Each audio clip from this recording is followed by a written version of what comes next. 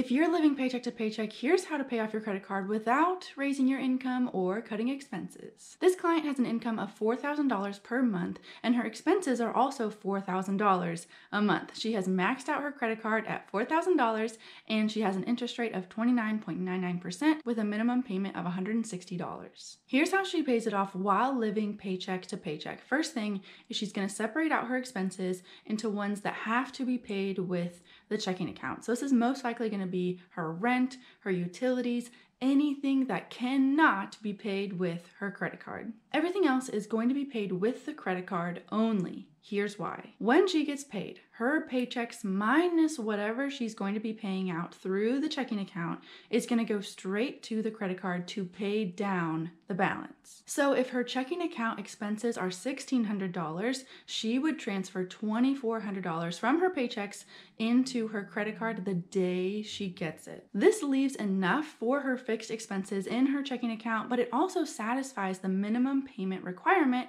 and pays down the balance so that the interest paid each month is also going to be less. If your utilities fluctuate too much for you to feel comfortable doing this, talk to your utility company about budget billing. This way it is a fixed amount each month and they cut you a check for any overpayment at the end of the year. When she transfers that $2,400 into her credit card balance, this brings the balance down to $1,600. Now it's not going to stay there because she's going to be using that credit card all month, but we no longer have the minimum payment on the credit card. We only have to pay the interest for the month, which is going to be $95.79 instead of paying the minimum payment, which was $160. Side note here, it will actually be a little bit less than $95, but I can't know the average daily balance in this hypothetical example, so we're going to be conservative and shoot high. At the end of the month, we have an extra $64.21 that's being put toward the credit card balance the day that she gets paid. So basically that's like an automatic amount that's going toward the balance. So our new balance going into month 2 is $3,871.58. She's going to be doing the same exact thing that she did in month 1. So the day that she gets paid, she is transferring all of that paycheck except for what she needs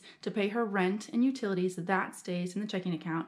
The rest of it gets transferred to her credit card and pays down the balance. And remember, that satisfies the minimum payment, so we just have to pay the interest, which is also slowly going down. Did you know that only 23% of the people watching this video right now are subscribed to my channel? It means so much to me whenever you subscribe to my channel and like the videos. Thank you so much for taking the time to subscribe and supporting me as I create content. In month 2, she keeps $1,600 in her checking account for utilities and rent, and she moves the $2,400 over to her credit card.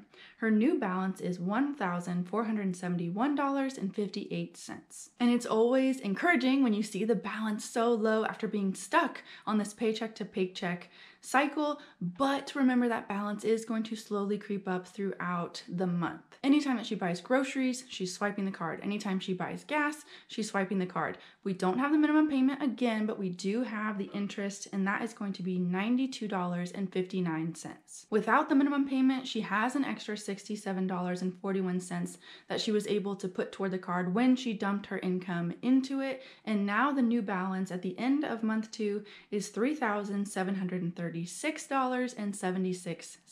Nearly $300 of this debt gone just by simply dumping her money into the credit card balance the day that she gets paid, satisfying that minimum payment, and then just paying the interest. This drastically helps her credit score as well. She had a maxed out credit card at $4,000. We've paid that down, and lenders really like when your debt utilization is not maxed out. So she's going to see an increase in her credit score as well. Let's do month 3 so that you can really see what's possible in such a short amount of time. So she transfers that $2,400 into her credit card balance again, and this brings the balance down to $1,336.76. The interest that she's going to be paying this month is $89.22, so she has an extra $70.78 that she can put toward the debt, bringing the balance down to $3,605.98 at the end of month 3. This strategy works paycheck to paycheck. You don't have any extra income. You can't cut any expenses. And here's the best part for you.